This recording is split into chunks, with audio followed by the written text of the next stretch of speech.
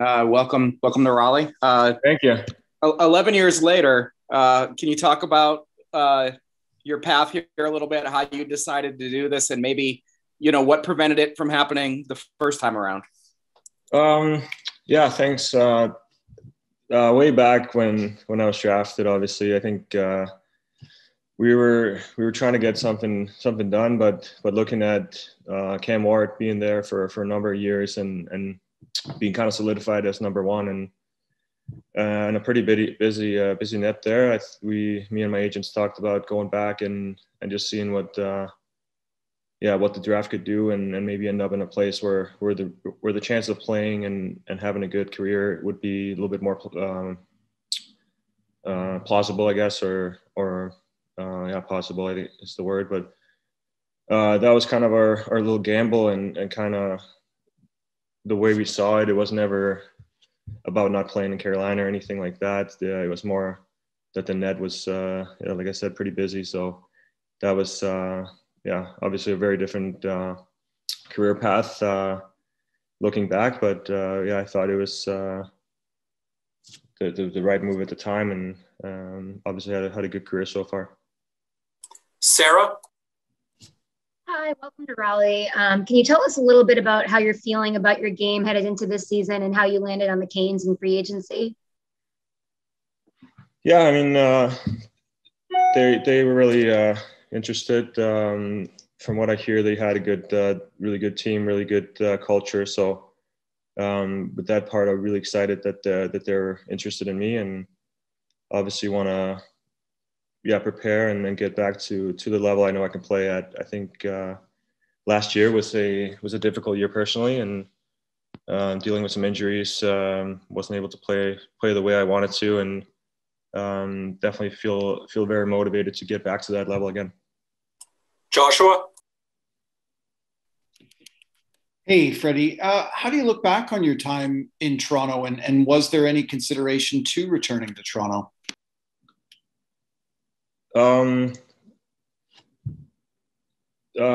returning, I think I think we were a little bit too far apart to even get something going. I think the talks my agent and the Leafs management had was just tough. They obviously have limited cap space and wanted to pursue something else. So no hard feelings there. And looking back, I would definitely look back with some great memories, especially some of the teammates I've had over the years have been incredible. The five guys I think who was there the whole time with me, like Mitch, Austin, Mo, Zach, and William was a big part of my time there, and obviously made it really fun being there. So besides that, I think having a great organization with good people have just made it a really good experience both on and off the ice. Andrew? Hi, Frederik. Welcome. Have you spoken with any of your new teammates here in Carolina yet? And specifically, too, obviously the Hurricanes are bringing in two new goalies, in you and Antti Raanta, who will be your partner in net there. Have you had a chance to speak with him at all? I haven't talked to him yet. I've talked to Jake Gardner a little bit, obviously, because knowing him from Toronto as well as Josh Levo. So that's exciting to have some people that I know already, and some texts here and there with some of the guys, and been able to speak to the management and coaching staff. So I think the last couple of days have been really busy. So just trying to catch up with all that and start getting to know some of the new teammates. Kurt? Hi, Frederik. I was going to ask about Antti Raanta as well. Do you have a relationship with him? I mean, I know all you guys in the goalies union have some connections to one another, and whether you do or not, what kind of relationship do you look for with both of you coming into a new situation? What kind of thing do you try to build there with the other guy who shares the net?